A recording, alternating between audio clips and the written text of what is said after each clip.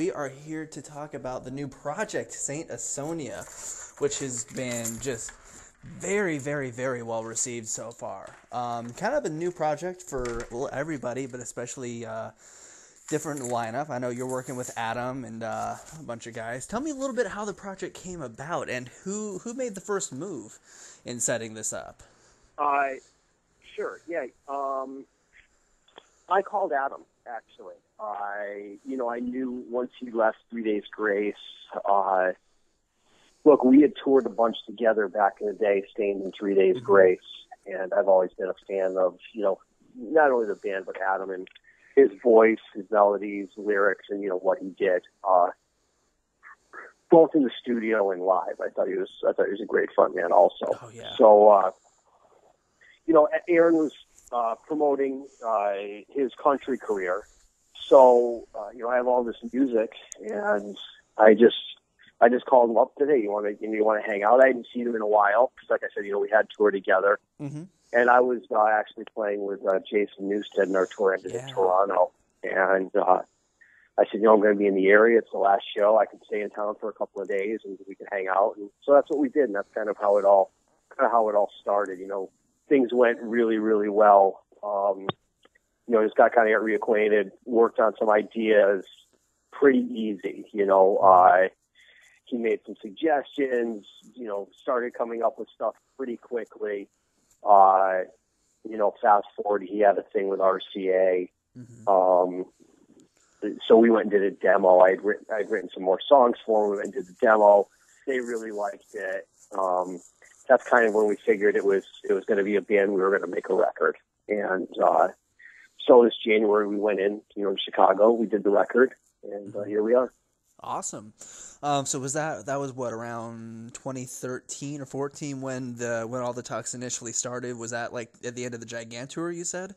It was at the end of the Gigantour, exactly. It was, and then we kind of didn't do anything for. It was almost about a year, but it was that was where the seed was kind of planted, where we got together and we worked on some stuff, and Adam went through a bunch of personal things, and that's kind of what he had some things that he had to deal with on the personal side, and then it was last year again, probably around the summertime, and we stayed in touch and we talked, and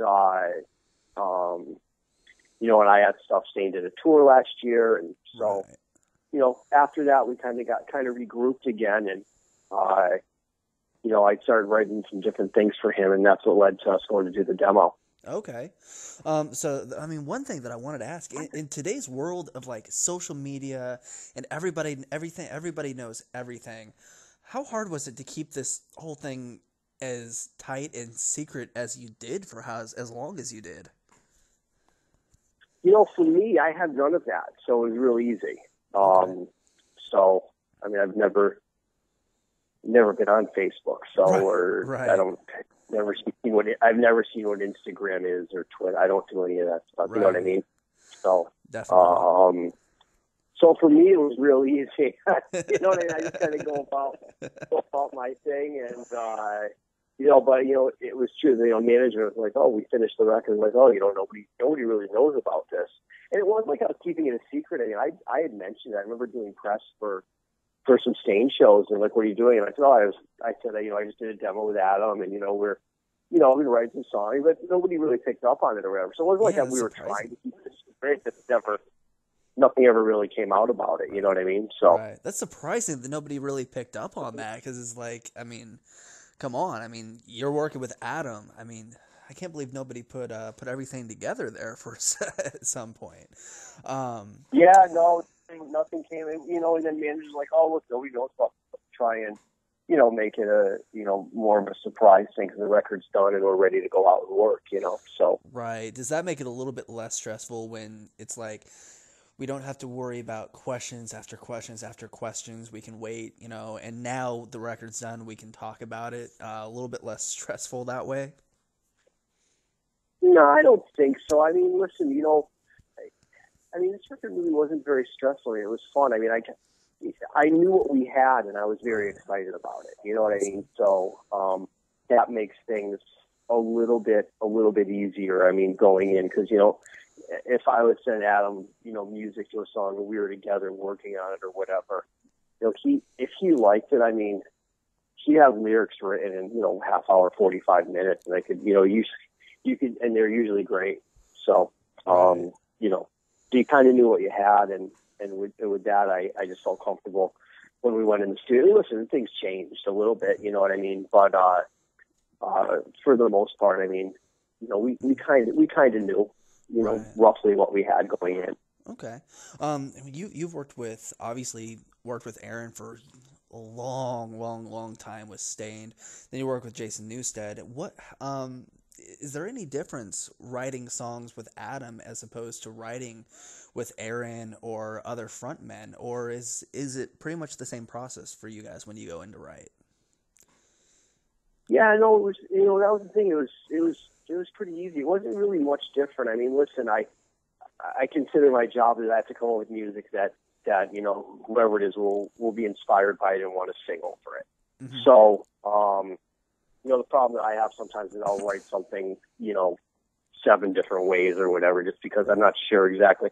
So it's really good to get with that person finally and say, hey, look, we can go this way, and they'll say, no, that's, you know what I mean? That's the way right there. Or they'll make some suggestions and help guide it to where they want it to be, for them to be able to sing over it. So, I don't know. And that was the thing with Adam, where it was pretty easy that, I would play him something. And like I said, I mean, if he liked it, he might have a couple of suggestions, a couple of changes. We would do that. I would either demo the song or change it right then, give it to him, and he would just go, write melody and lyrics to it. Okay. Your guys' first show, your debut, was Rock on the Range, which is the biggest show you could possibly play for your first show.